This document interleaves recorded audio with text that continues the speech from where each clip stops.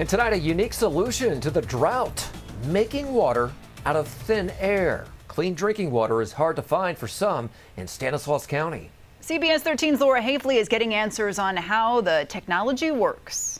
A brand new technology could be the solution to an old problem. We're looking at other treatment or ways to provide drinking water to people whose wells are contaminated with nitrate. Nitrate is found in fertilizer or wastewater from treatment plants and seeps into well water. The Central Valley Regional Water Control Board's job is to protect residents from the chemical, but parts of Stanislaus County have not been successful. We're not meeting the exact standard for drinking water. Perry Klassen with Valley Water Collaborative says they provide residents with temporary solutions. We have to offer for free well testing, and if they have high nitrates, then we provide them with free bottled water.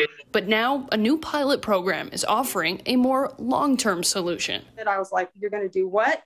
How? Panels were placed outside of Martha Lorenzo's Ceres home that condense humidity, basically turning air into water, while leaving out toxic chemicals. It can provide 10 gallons of clean drinking water a day. It is working. We use it. We have a spigot at the kitchen sink where we can get our water for cooking, drinking. How does it feel to not have to worry about the water that you're consuming? Much better, much better.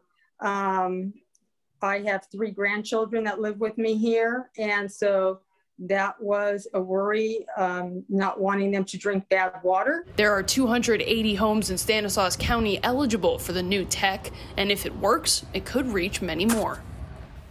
Pretty incredible. Well, to find out if you're eligible, you can reach out to Valley Water Collaborative. Just head to CBS13.com and click on the links and numbers.